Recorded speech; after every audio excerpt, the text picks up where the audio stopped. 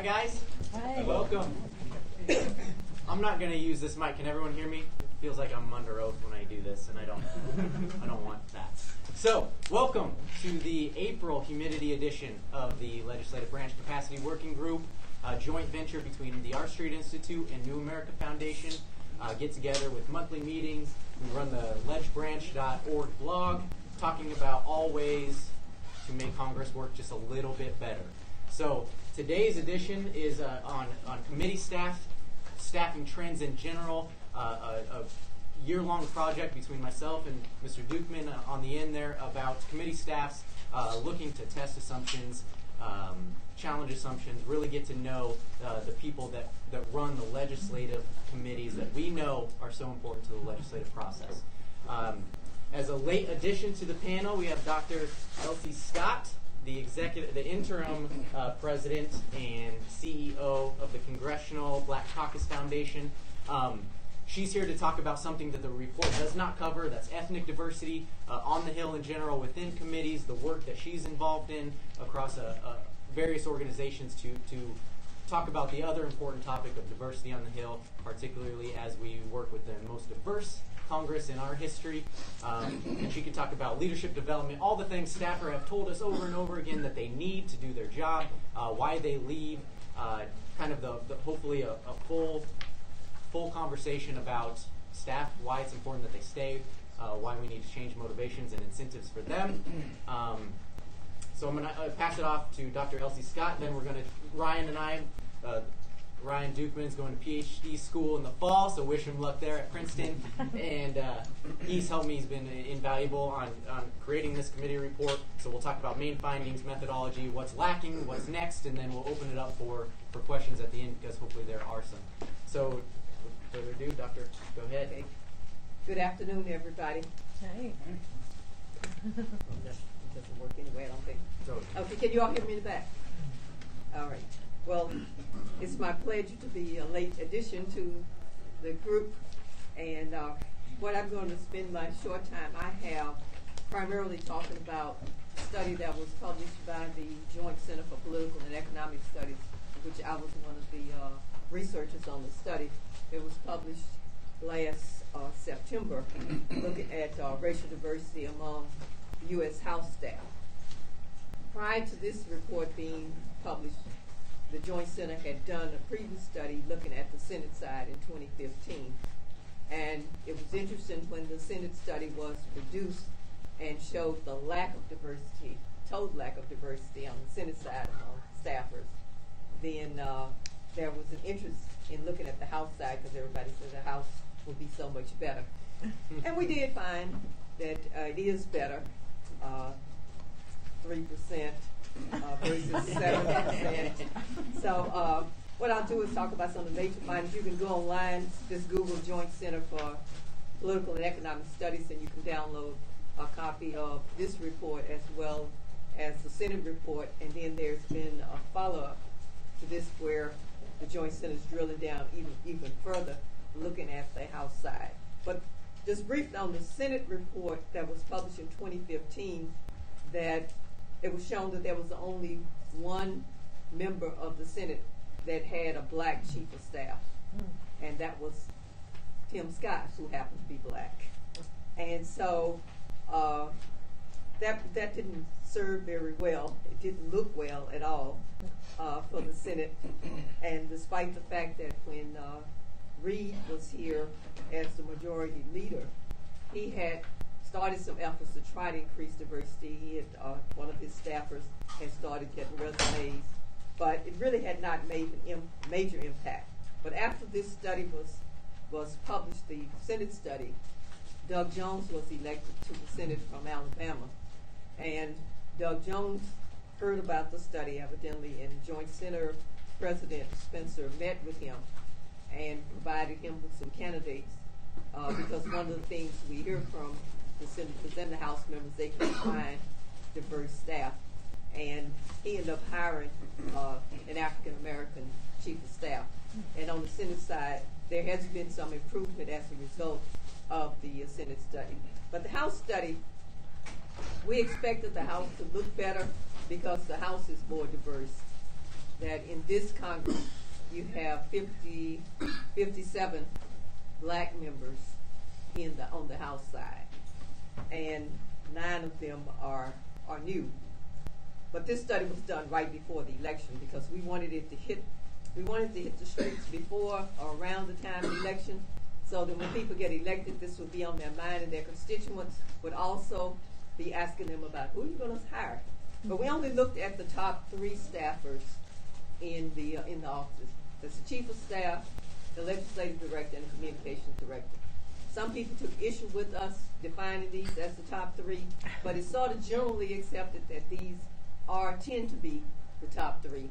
But we had more issues after, we started letting some of the members see some of the data right before we produced it, and we got more pushback saying, I got a black deputy chief of staff, my legislative director is a Latina, and these types of things. We said we had to establish some criteria as a researcher. You have to establish a definition and stick with that definition. So our definition of top staffers was legislative directors, chief of staff, and comm directors.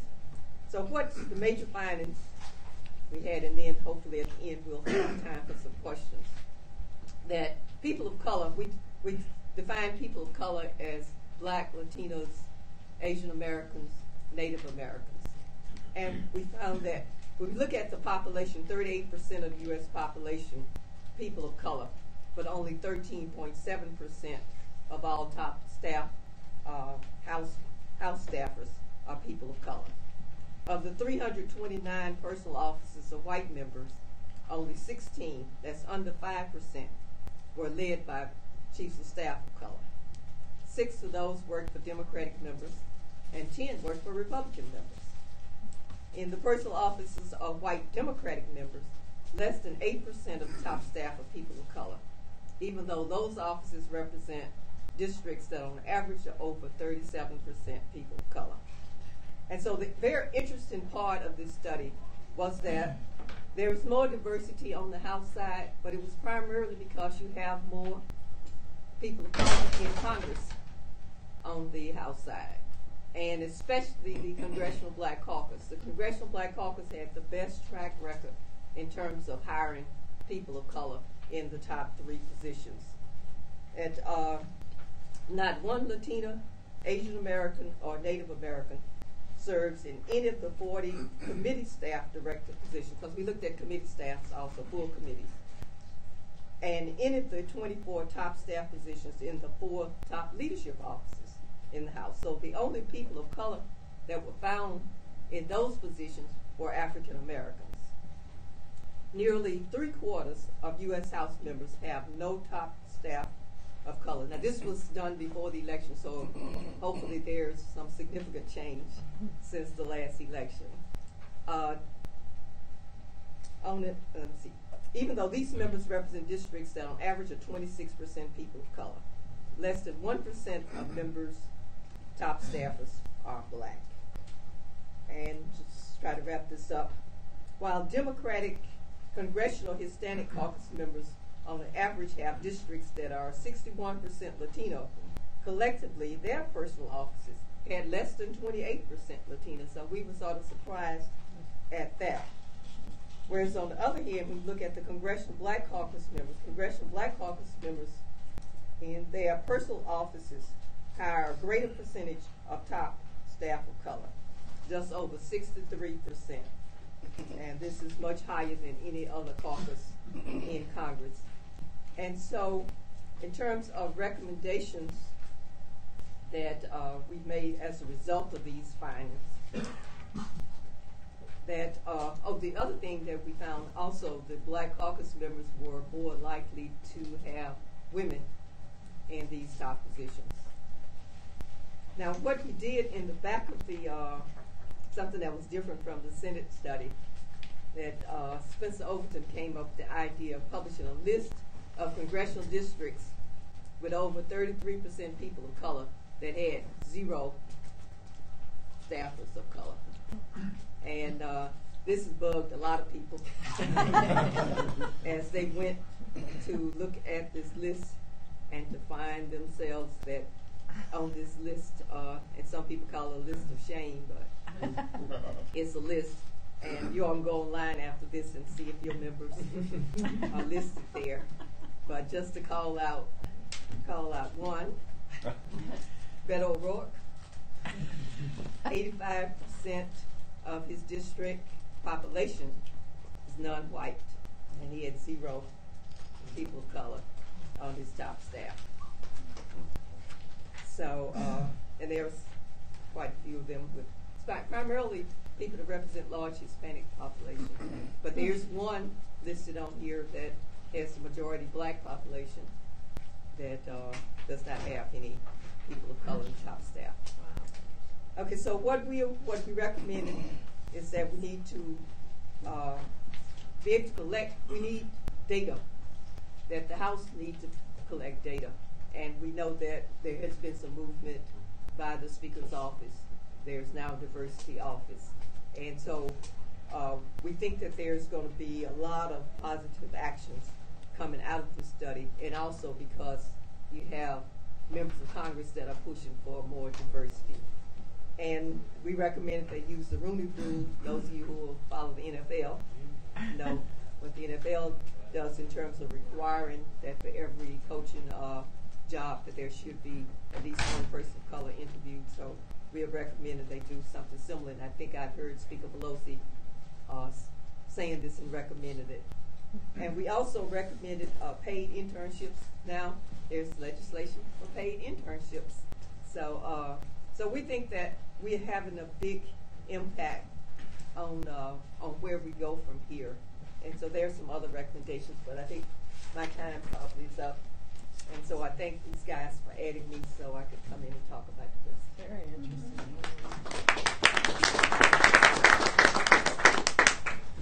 So we're going to let that sit. So not a ton of good news there, but hopefully some transitions are changing. And then that leads pretty well into what Ryan and I have spent the better part of the last year doing. Dr. Scott talked about the importance of establishing definitions, of establishing fact patterns. I can't tell you the number of times that I've had conversations with committee staff or members themselves that say that my office is different or my staff is different. It's not me that's part of the problem, it's everyone else. And there is some truth to that sometimes, but if it's true across multiple offices at one time, it's worth studying. And even if not, it's worth putting numbers behind the people that actually serve, that we can talk about these things with numbers backing them, so we talk about them knowledgeably and then ultimately make recommendations based on good data rather than just observations or assumptions or what we see walking around here. So that was the motivation within committees.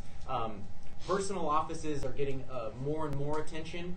You see a lot of, and it's usually the result of bad behavior on the part of bosses and staffers. Shaming, you see scandals, sexual harassment, the Me Too movement hit Capitol Hill too. So there's changes that are happening, and it all relies on attention. What we found was that committees, the ones that are actually doing the day-to-day grunt work of policy making, oversight as much as it gets done, aren't getting the same amount of attention. And just like every personal office is a business of itself, that it varies by your members' personality, what they're interested in, committees are the same way. Jurisdictions are huge. Some committees have over 100 staffers, some have less than 20. Some staffers get paid on certain committees, some people don't pay their staffers as well. They stay for varying periods of time. So it really matters when you're looking committee by committee. So that's why this labor of love was created, just to try to establish some fact patterns across committees over time. And so there's a lot of action going on in here. I encourage you to read the report, to chew through it. It is not a fun read. It's not, I wouldn't even call it entertaining, and I wrote it. So, but it's really important, just for no other reason, that we can talk a little more informed about the assumptions that we may or may not have. And then another motivation for this is the House created a select committee to study itself, to make recommendations for improvement. And the chairman, Derek Kimler out of Washington, is really, really focused on staff issues, whether it's pay, tenure, keeping them off K Street, and keep thinking of Congress as a career in and of itself, talking about issues of diversity and gender discrepancy, pay gaps. All of it's on the table, so we're in a unique moment where staffing is not the sexiest topic. Believe me, I know, but it's an important one just because of how much we know they influence the legislative process. The mayors themselves are extremely busy, and they have no choice but to rely on their hire dates to do it. So let's make sure that we're getting the best and brightest and keeping them here, and thinking of Congress as a career and not just a stepping stone to something better, something more better paying. So those are the motivations behind this study. I'm going to pass it to the research assistant that I relied on infinitely to create this thing. He's going to talk about the methodologies, what we can say authoritatively, what we can't, and then maybe we'll bounce back and forth with some main findings, talk about where we want to go from here, and then open it up to questions and takeaways. Awesome. So yeah, as Casey said, you'd be surprised in the methodology. One of the main problems we were dealing with here that's kind of broadly applicable to dealing with questions of Congress is that congressional data or information broadly defined is transparent and pretty widely available. There are pretty robust transparency requirements for things like congressional pay, financial disclosures, staffing requirements, things like that. But it's very decentralized. As Casey said, the Hill is hundreds of different individual small businesses legally. It's not one centralized hiring authority, and the data is very poorly structured. So you can imagine when you're looking at questions across committee staff or across personal offices, you might be looking at like PDFs on a member's website, you might be looking at how the House and Senate report things differently. So the data are kind of broadly available but really poorly structured, and that was something we were trying to deal with here. Is an aim of our report overall is to begin to bring through just basic descriptive statistics that had not really been produced before, a structured and quantitative approach to the study of congressional staffing, to at least get to a sense where, to a point where further research can build on what the causes are, kind of getting at drivers, but we needed to present a basic picture right now of what is the current state so that we could get at those questions, and the select committee can get at questions of congressional staffing that others can further build on. And so just to quickly walk through how we actually did this, we started with data that's released at the payment level, so by Legistorm. So they maintain a committee staff directory that has payment level units of analysis in the House side every quarter for every staff member, and in the Senate twice a year. And so we were able to track this data over the course of February to October of last year. We analyzed that data and aggregated it up to a staffer level. So instead of looking at like each payment that was made, we looked at the unit of like each person who works on the Hill. We additionally added, by sort of manually coding this, looking at the payment records, right? When did you stop getting paid by the Committee on Homeland Security? When did you start getting paid by the Speaker's office instead, or something like that, to get at notions of mobility and tenure on the Hill. So we tracked 3 kind of different measures of tenure for each person who worked in a committee from 2001 to the present. And those were their tenure in their current position, their tenure in the committee or office that they work for, and then the tenure in Congress as a whole. So we're looking at different measures of how experienced a staff member is, both in terms of expertise across the Hill, but also in terms of like the direct role that they are staffed with now.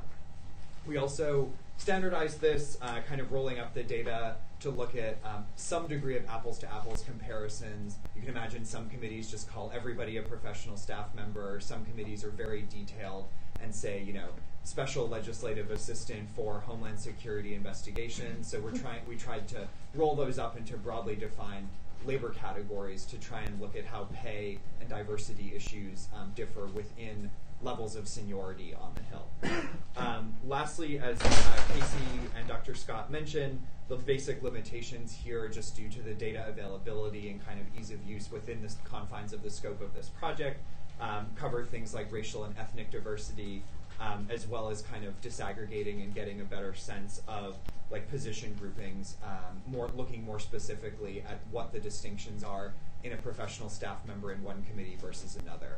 And we call those out in the report as areas for future research to build on. So that's kind of the nuts and bolts of how we created this report, and I'll just talk briefly about one of the main findings on the next slide for those of you who have a packet. So the first of those is that the sort of quote-unquote prestigious committees in Congress do in fact tend to have the most experienced staffers, at least when looking at measures of experience as defined by the tenure on that committee. right? So if you look at in the House side, it's appropriations, it's judiciary, the budget committee. Up there also are armed services and foreign affairs. Similarly, on the Senate side, the longest tenured members of staff on those committees in the Senate are also appropriations, armed services, finance, banking, things like that. So you do get a sense from this first chart of the notion that those committees that are traditionally seen as prestigious, and this is not something we measured quantitatively, but just sort of looking as people who have studied the Hill, do in fact tend to be able to recruit people and get them to stay in that position or on that committee for a long time, kind of confirming the traditional wisdom that once you get a spot on appropriations, you might tend not to leave it. If you look at the two, very briefly, tables on either side of that chart, we list across Congress what are the committees with the longest tenured staff members and the shortest tenured staff members. So number 1 and 2 in all of Congress are the House and Senate appropriations staff that have staff members with over 7 or 8 years of experience on that committee. Again, just going back to 2001, so the theoretical maximum here is only 18 years to begin with. And then by contrast, looking at the lowest or shortest tenured committees, Senate Rules and Senate Veterans Affairs at under 3 years or under 2 years for both of those. So some of our statistics provided, as Casey said, that common operating picture for others to look at what are the reasons for this and how does this kind of disaggregate into a more granular level. But we were hoping to provide with this report some basic common picture of where are we and how did we get here. So I'll let Casey talk about some of the other main findings that we came to as well. Yeah, the most common question you get from staff are there's a rational strategic action on the part of staff. They are often looking for their next job while they currently hold their one now. And they want to know where to go next. And I don't think that's not a bad thing. You want people to move up. You want them to be ambitious in their own career. You will never blame someone for looking for a better job that pays better. So they always want to know, where is the best paying office? Who pays? Where can I get that money? And this is where I wanted to know. I didn't know that. I assumed it was appropriations because I guess they write checks. But it's true. And that we wanted to just lay this fact pattern. And so the next slide on your follow along book is just staff salaries across each committee. And it varies wildly from a little less than 90 grand for the Natural Resources Committee to over 130 on average for House Financial Services, and you can logically think through why that is and where the lobbying ends up benefiting you based on what committees you serve on. But we didn't necessarily know this, that there was such a huge difference, like even across chambers and across committees. These are wildly different salaries. And just a limitation of the data, this is average. So you're talking your entry-level staff assistant on this committee all the way up to your most senior counsel. This is averages. So on a world where in personal offices it's really hard to make more than 50 grand in a House personal office, when you get to committees, you can see why people get there and they stick for a little bit. And even then, you're increasing your outside Congress leverage and power and networks and potential earning income just by serving on these committees. But it's quite a range, so I urge you to look through those and think about why that might be. And then the next question is there a gender gap on committees? I don't know. Sometimes yes, sometimes no, depends where you look, because they are all in completely different offices. On one end of the spectrum, you have Senate Intelligence, dominated by men, over 70%. On the other side, you have Senate Rules, House Small Business. I don't know if we're able to speak to motivations of staffers across the board. It is up to them on where they serve, or at least where they're interested in. But that you can see, I think, this morning I was looking at all these. On average, it's 52% male in the House, or in the Senate, and 56% in the House. Or I think those are backwards. Senate is 56 male. So those are on average. The gender gap is not real, just based on male and female positions, but on Senate Rules it's 75% female. Senate Intel it's 25% female. We got to think about why that is. Does that affect policy recommendations outside that committee? I would argue yes. 5 of 38 are within plus or minus 5% on their staff. 5 of 38. So that means that there are discrepancies one way or another across the board, and it's important to look at them by themselves. But we're not ready to make individual level motivation conclusions about why that is. And then you start adding these things together, because it's one thing to say on average this is where women serve, or this is on average what women make. But when we break it down broadly defined by type of position, so your next slide, we start getting a little bit more of a granular picture about what women make versus men and what types of positions they hold. So there's two gaps here. One is the gender gap, just based on do they make less, women versus men, or not? Or is there an attainment gap, that women do not advance at the same rate as men? They do not hold the same, are not as likely to hold more senior level positions. And we really find more of the latter. If you look at senior staff on women, they make 150 grand women due to men's 151 grand. Good paying jobs on senior staff and committees. But look at the difference in numbers of people that serve in those positions. Men are almost twice as likely to hold those more senior roles. So that's a signal of an attainment gap. For a variety of different reasons, some good, some bad. Women just don't advance at the same rate, or they don't choose to stay along enough to represent those positions. The only position category that we found women out-earn men, and this is not that cool, is administrative positions. These are your staff assistants, your executive assistants, your schedulers. Not a great signal there that's the only category that women outperform men. But across the board, there is a gap. And for a cost of living city like Washington, D.C. is, every dollar counts, particularly when you're talking about staffers. A lot of times with student loans, they have to choose to bunk up with 7 or 8 people. A little bit of exaggeration, but it is tough to live here, tough to think about the long term, and you can understand why incentives pull them outside of Congress, particularly on committees that are better connected to lobbying interests. The House Financial Services is screaming at me right now. So this is a... And if I could just call out too, we previously, last December, put out a report specifically looking at the context of the appropriations committees. And in that context, we found that appropriations staffers who were themselves former lobbyists earned something like $19,000 more per year. So interestingly, than appropriations staffers who had never been lobbyists, right? So you can think about this as not just the revolving door being that K Street pays better, but it's also, even if your career goal is to stay on the Hill, if you go do a stint in K Street, you can leverage that for more money even when you come back to the Hill. So looking at why appropriations and financial services that are competing with K Street and Wall Street pay better, and how we can attain more staff diversity in those pathways as well. And just on that revolving door, I don't know that that's a horrible thing.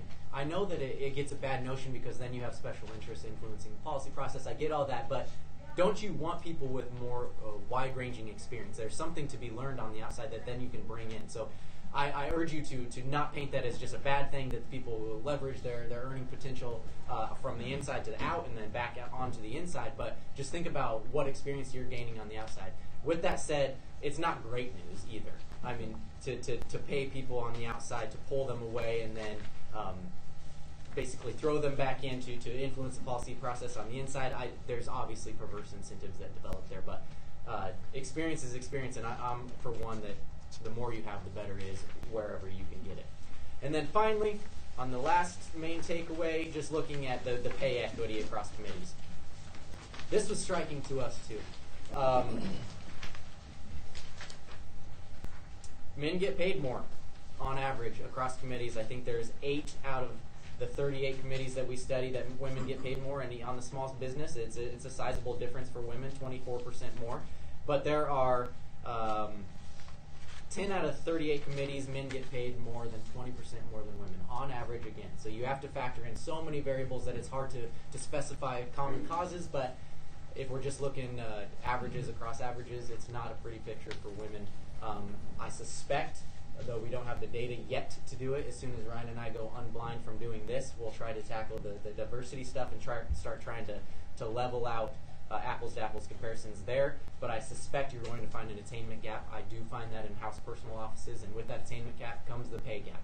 And so these things are self-reinforcing, and they're true across a lot of offices, though not every single one. So those are the main takeaways. Again, I urge you to read through it, look at it, because it does change year over year, office by office, and just when you look at even Congress's funding across committees, you'll see it vary wildly.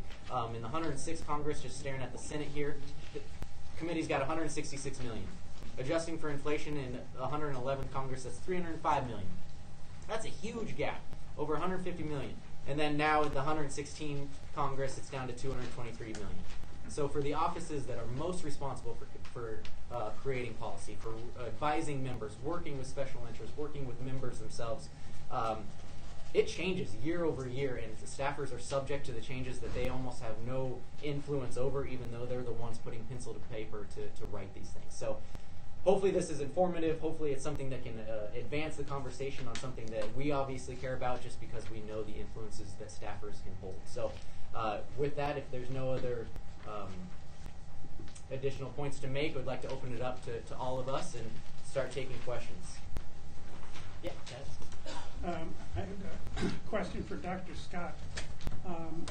Has the Foundation or the Joint Center done anything with regard to the Congressional Accountability Act and the absence of any ability to bargain over wages in a union context? And also, last year with the Me Too movement, there was amendments that were made specifically to address sexual harassment, but not racial harassment. Is anything being looked at with regard to now the office is called the Office of Congressional Workplace Rights? No, we haven't gotten to that. It has just been a lot to get to where we are, because I didn't get a chance to talk about the methodology of how do you define a person of color, and we had to go through a whole process there where people didn't self-identify. We had to try to go and find, because we couldn't have any errors, because if we had one major error, one member's office calling us out, then everybody questioned your whole study. And so we're trying to perfect the methodology of this, and then we'll look at some of the other issues. Yes, Richard. Yeah, I mean, when you look at committees, you can talk about prestige, and you can also talk about which committees are lobbied most heavily. Those things probably have a positive correlation, but it's not a perfect correlation. So like the Financial Services Committee or the Banking Committee, probably very heavily lobbied, not really that prestigious. On the other hand, if you look at, say, the Foreign Relations Committees, extremely prestigious, lobbied, but not very heavily lobbied. I'm wondering, are you able to tease out any differences in career paths between people who work on, really prestigious and powerful committees and committees that are heavily lobbied? It's kind of another frontier for us. What's next? To determine career paths, just to speak to, make recommendations for staffers, knowing full well that this is not going to be a career for everybody, but it's something that you shouldn't avoid just because it won't pay off later. So I think that investment talk is important. And lobbying plays a role in that, and that they're just information sources.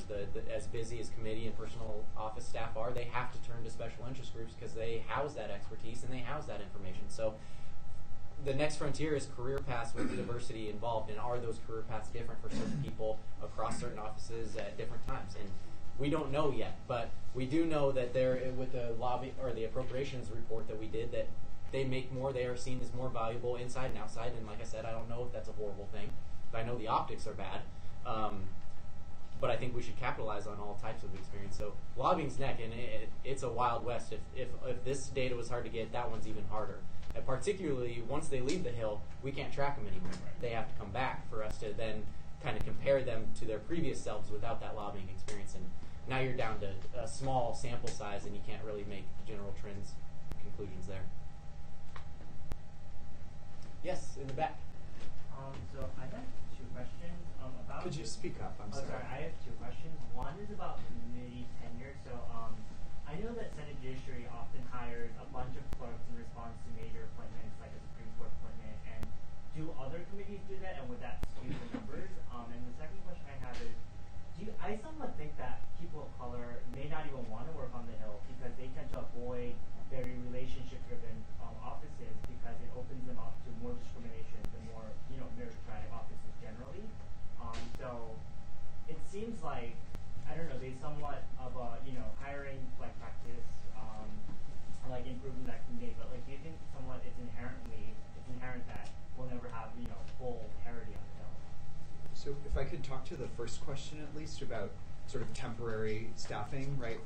Lots of committees have detailees from the federal government itself They have national security fellows. They have like APSA academic fellows who come for a year. Temporary staff up, like judiciary does for appointment season and things like that. Those people, broadly speaking, we excluded from this report because they can skew it. Like if you're only working for Congress for a month and you're paid, X number of dollars, like we don't want to just generalize that out to be, okay, over 20 years you would have made that, right? Because it kind of would skew the report. So we excluded a lot of the temporary fellows and other temporary appointees. So the report is intentionally looking primarily or looking exclusively at kind of the core staff who make up congressional committee organizations. Now I'll answer the other question. I think if you say that people don't look for jobs because there's discrimination, there would be a lot of jobs that wouldn't have any African Americans working there. I think that a lot of African Americans look at where they can have an impact or where they are needed. And people are attracted to come and work on the Hill because they can have an impact on the policy and legislation in this country. And so they feel like they can come in and change also. So by them being there, it's just like you wouldn't have any black people working in policing. But yet you find people that decide they want to work in policing because they feel like if they join in the department, they can bring about change. They can do something different from what they found.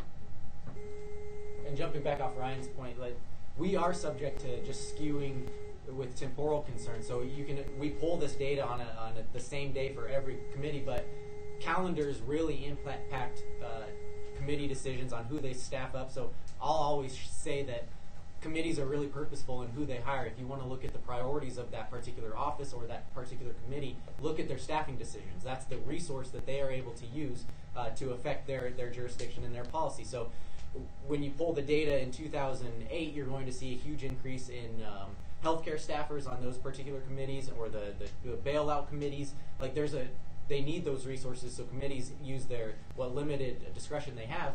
They use it to hire those staffers. So our data is not perfect. How we classify it, you'll ask 10 different people and get 9 different answers if you did it correctly. But that's the beauty and curse of being first. You get to decide that at some point, is just as long as you can defend it.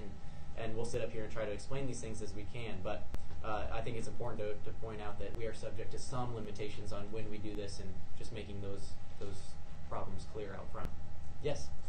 With respect to committee tenure of staff, it seems to me a major factor is how long chairman. If the chairman moves, staff moves, disappears, not to mention control of the chamber. Right. Is there any way to tease that out?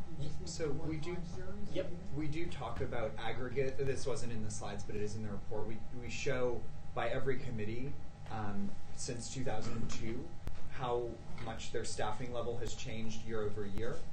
And also we break that down by the type of staffer. So you can see that, like as Casey mentioned, in 2009, after the 2008 elections, House Financial Services really staffed up because they were writing the Dodd-Frank Act, right? House Appropriations really staffed up. You can see that when the Republicans took back the Senate in 2014, certain committees downsized their staff quite significantly. Which, anecdotally you could look at as reflecting different policy priorities by those incoming chairmen. I think broadly too, if you look at by category of staffer, one thing we found was that committees, broadly speaking, have increased the percentage of staff who are responsible for communications and messaging, and pretty significantly decreased their administrative staff load. So you can get it, we do that at an aggregated level by committee and sort of by each type of staff, but you can get at questions of partisan change and things like that. And that's why we did the 3 types of tenure, because I think they're all important for different ways. So to get at issues of retention, so which committees are good at keeping their staff, no matter if there's chair changes or majority status changes. So like with approps, both House and Senate have a committee tenure of over 7 years. So that has, at least on the House side, 2 flips and chairman changes. So you get at some measure of that. When those numbers are low, it'll start zeroing you in on which committees are subject to discretion of the chair and who they hire and fire, which staffers roll with their chair, but either back to the personal office or look for somewhere else. You can get at that. There's no systematic or conclusive way that you can do that. But we really wanted to focus, just as a test of assumptions, which committees are good at keeping policy staff that are more insulated from the political happenings or not subject to, they're hired and kept for their expertise. And it's true on some committees, which was enheartening to find, and not true on others. Yes, in the back. So I know the discussion is focused on committees, but Dr. Scott, would you speak at all to any incentives or motivations that might help diversity as far as personal officers is concerned? Well, I think that by establishing the diversity office in the House, that's going to improve because you have somebody there who's specifically assigned to receive resumes and to track diversity also. And I think she'll be responsible for making annual reports. And people, one thing you find when you're doing these reports, if there's any way to identify the members, they're going to be sensitive to it. Yeah. And so it didn't happen in the first report on the Senate side, didn't identify individual members. But by identifying the individual members, and the Senate, well, there were individual members identified on the Senate side, but it was like the ones that had good diversity. Mm-hmm. And so we decided to flip it this time to do both the ones that had good numbers, but also to show the ones that didn't have good numbers. And this has created much more interest in diversity. So one follow-up to that, do you think that there'll be a balance between certain members that are like, well, I may not have a lot of ethnic or racial diversity, but like half of my staff is women, and that would be like their justification towards where they stand? Yeah, we heard some of that when we were doing the study, and then we also heard that my district director is a person of color, right, especially where they had large numbers. That doesn't account. Yeah, it does count, but this study is focusing on the policymakers in your D.C. office. And so, whereas we are very pleased that you have good constituent services, and the next study might look at that, but that is not the subject of this study. Hi. So in the offices that had, or the committees that had better tenure, and the variables that you looked at, what were the variables that you think contributed to the longer stay? And if you could see other variables or wanted to look at other variables, what do you think the other variables would be that you'd want to look at to get that stickiness for people to stay on board? Yeah, I think far and away it's going to be how well they pay them. I think that's just the be-all, end-all for a lot of reasons of why staff choose to stay or go. I don't know how far down the list, but next is going to be just environment. It's incredible how environment shifts from one committee to another, how hard your work, the expectations, if you are subject to a chair or ranking member that is prone to explosions. I mean, that's just, it's crazy how the environment changes just from door to door around here. And I think that's overlooked oftentimes. Other than that, it's just, some people come to the Hill with the best intentions thinking they're going to change policy, and that's really hard to do. Particularly now, you don't walk into a hugely influential role. Those are earned over time, so you have to make economic sacrifices, you have to make position sacrifices, and even then you're not guaranteed to advance at a rate where you are become an influential staffer when you think that you should. So motivations are at the individual level will never be mapped perfectly, but if you pay them better, they're going to stick around. We know that. What about to the transferability of skills based on the policy area of the committee might be something that's interesting to look at that we didn't really explicitly cover here, like with regressions or something like that. You can imagine, like in DC, if you've worked on the one of the intelligence committees, there's lots of clear jobs that tend to pay better on average. Financial services, you could imagine, leads to some high-paying job offers. So whereas other committees that are focused on more niche policy areas where you can't as directly transfer those skill sets, or at least there's the perception that you can as easily, might be stickier if people have fewer options to jump ship. Mm-hmm. Yes. If I could just pick up on what you two guys just said, one of the strongest correlations and the conclusion that you can make in a recommendation is if tenure and experience are good, and I think all of us would agree that I say that, yeah. Yeah, yeah, exactly. You got to pay them. Yes. I mean, there's so many staffers who I think would want to stay here, but they get an offer from the private sector that doubles their salary. So all of the offices, the committees generally pay better than the personal offices. If you want to do a part 2 of the study, picking up off of some of Dr. Scott's research, looking at the personal offices and how they pay, because another major factor over the past decade has been that these staff budgets have decreased, and that has a major effect on the kind of staffing levels that you can have, also the diversity that you can have in the staffing levels. Absolutely. Full support. Yes. Casey, I seem to remember from some of your past writings that Newt Gingrich, when he became speaker, cut the committee staff by about a third. Yeah. Has that ground been made up yet? Or no. That was easy. No, it hasn't. There's been varying degrees over time. Like when Dems took back the House, they started reinvesting themselves back in the 111th, and it was trickling up from there. Then Tea Party wave came, and it got cut again. Overall, I just did it last week. I think over the past 15 years, there's been a 1% increase. And the world has not got less complicated. Policy has not got easier to write. The federal budget hasn't gotten smaller. Oversight has gotten trickier. Whole industries have been created in the meantime. So we're working with the same amount of resources in an increasingly complex world, and I don't know if that's good for really anything. One measure we looked at related to that in the appropriations report was the kind of an abstracted measure of the workload of an appropriations staffer over time. So looking at the size of the federal budget per appropriations committee staffer, and in the Senate side, it was something like a 55% increase in workload. Right, the sort of if you theoretically divided the federal budget up among each staffer, they'd have had 55% more oversight and budgeting responsibilities to take care of. So the world and the government has gotten more complicated, and the staff levels have not kept pace. Right. Yes. Just go ahead. I had a question about so the prestigious committees have the most experienced staffers, but my question is whether or not people from the less prestigious committees are moving laterally into those prestigious committees and therefore staying longer because they view it as a final sort of stepping stone to it's the final step for them.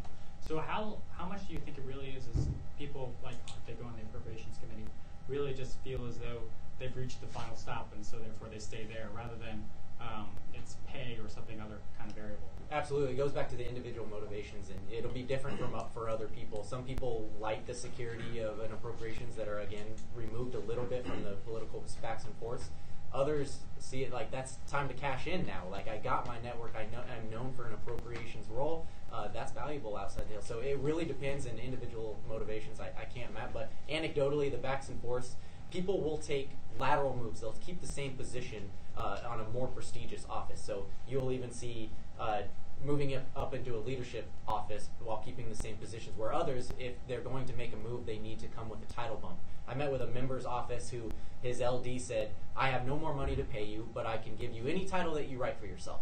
And people are like, that's serious value. If I can put a senior next to my name, there's a value not in this office, but somewhere else. So it's weird the trade-offs that staffers will make knowing that it'll come back to them in the end. But you'll see a general trend towards the more prestigious issues, the ones that are associated with money and defense. People will take lateral moves to go there, and then leadership offices just because those networks are so valuable elsewhere. For Dr. Scott, as an NIH investigator, we struggle with how to define people of color also. So I was curious how you finally chose to do that. Okay. We use Legistorm as our primary source of data.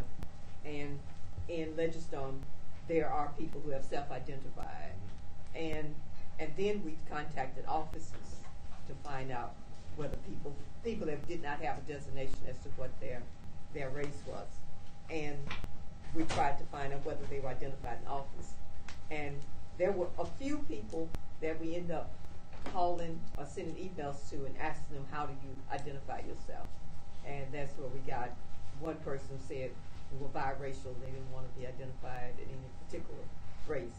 Mm-hmm. But we primarily had them to self-identify because we did not want to get into the thing of, oh, he looks black, and find out that he's Indian or something, you know.